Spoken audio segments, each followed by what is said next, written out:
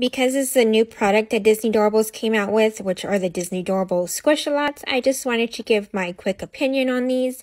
Now, of course, you guys can go ahead and check them out for yourselves to see if you want to add these to your collection. But for me, I absolutely love these. They are very small. Here they are next to some of my series 4, 5, and 6 Doorables. For size comparison, I would definitely say they're about the size of the Disney Doorables Series 1. They are indeed squishy, and they are not sticky at all. I know some people were asking about that, but I don't think they are.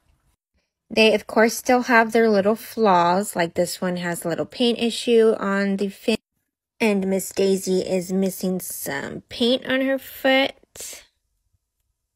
But overall, they are in really good condition.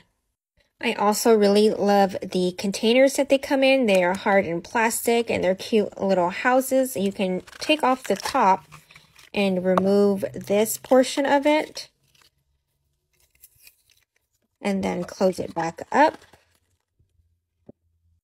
And then you could put your Doorables back in them, like cute little Gus Gus, Tinkerbell, Winnie the Pooh, and they have the little holes at the bottom, and they just go right on here, and you can close them up and see them in the windows. So these are definitely a yes for me. I cannot wait to complete the full collection, but let me know if you guys have any questions and what you guys think about these. Will you be adding these to your collection?